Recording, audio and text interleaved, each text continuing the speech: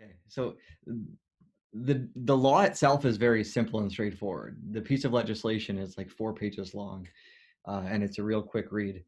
But the challenge with the legislation, and I'll come back to what it says, was simply that the provinces didn't think the federal government had the authority to create that piece of legislation, right? So in our constitution, we have authorities divided between federal, you know, federal powers and provincial or territorial powers. And the way that this thing was written, a lot of the provinces, Quebec was the glaring example, thought, well, this is the feds encroaching into our jurisdiction. They shouldn't have been able to do this, right? Like who gets to do what with genetic testing? And the Fed said, no, no, this is criminal law. So that's what the court case was an argument about. It was about whether or not the feds actually had the right to pass this genetic anti-discrimination legislation or non-discrimination legislation. And the provinces said no, but the Supreme Court sided on the federal side. In order to be under the criminal law, it has to be getting at the kind of things that criminal laws get at. And the argument was that because this law, like the main goal of the law was to prohibit your employer from telling you, I want you to get genetic testing before I'll hire you, or I want you to provide me with a copy of your testing, and also to prohibit insurers from saying, you need to get testing before we'll insure you, life insurance, anything, health insurance, etc. Uh, so that is regulating consumer, like that's regulating hiring and firing, which is a provincial thing. Employment standards are all provincial. And the idea of buying a product or service from someone who won't give it to you unless you've done genetic testing, right? Insurance. Though insurance is regulated provincially as well. So the argument then was, no, you're telling people how they can interact as employers and how they can interact as sellers of goods or services, and those are provincial jurisdiction matters. The counter argument that it was criminal law was saying basically no, because there's a harm to people that results from the fear of discrimination based on their genetics. And that's the kind of harm that we like to protect uh, in criminal law. The best example I've seen, I guess, as a comparison and how the criminal law protects privacy per se, is like voyeurism laws, right? So voyeurism laws protect you from having someone look through your window and invade your privacy. That's a physical privacy, and this one is a data privacy, but it's a privacy that's intended to prevent you from experiencing a harm, which is the harm of not having access to the public good of public health care because you're worried about that. So that's where the criminal law argument was made, right? Say that this is the kind of thing that we have criminal laws to prevent people from harming you by doing. We prevent people from doing this because that doing it will harm you as a person from getting your genetic testing and accessing better healthcare.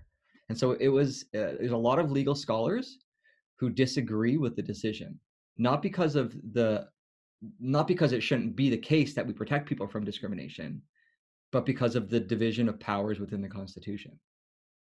So you'll see if you go online, there's a legal scholar named Y.Y. Brandon Chen, and he argues that it should have been decided in favor of the provinces, meaning that the law should have been unconstitutional, but that the provinces have a duty to step up and make laws similar to what the feds did. And there's also some other, Teresa Scaza at University of Ottawa has argued that this is an interesting decision because it expands privacy rights into a type of thing that can be protected by criminal law. Your privacy to your data is a type of thing that can be protected by criminal law, which we haven't seen before. So it's a very novel, unique thing, what's happening in the legal space. But from the perspective of us as patients and caregivers and people who are worried about genetic testing, it's fantastic because it really puts a damper in the idea that you should feel threatened by an employer or an insurer telling you to get genetic testing. They can't do anything now. It's 5 years in jail or $1 million fine. Those are like the upper limits of what you could be charged or fined for violating this. So right, you're going for a job and your employer says, we're going to give you health insurance, 2 months probation. And in that 2 months, we need you to get genetic testing, and then we'll submit that to the insurance company so that we have a full profile of you before we hire you and give you insurance. if that's the case, you can file charges because it's a criminal law. You can go and file a criminal charge and have them fined or jailed for that decision because it's discriminatory.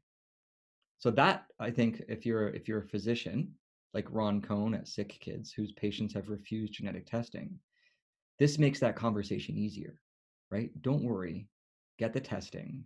Nobody can hold it against you. It's private, it's protected, it's a criminal law.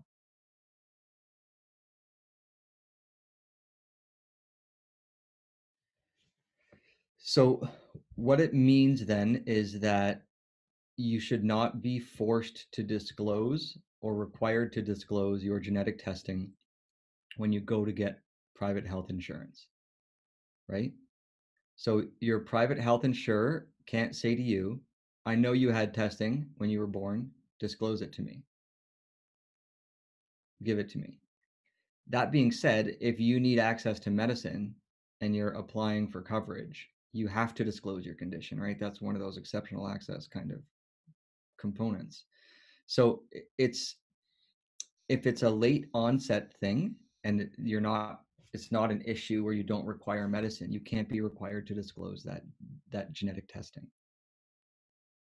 But you could imagine without this kind of law, an insurance company would pick up on the idea that you could have late onset disorders and factor that into the cost of the plan, saying, you have a 35-year-old employee who's tested for Pompe that usually becomes active in the 40s.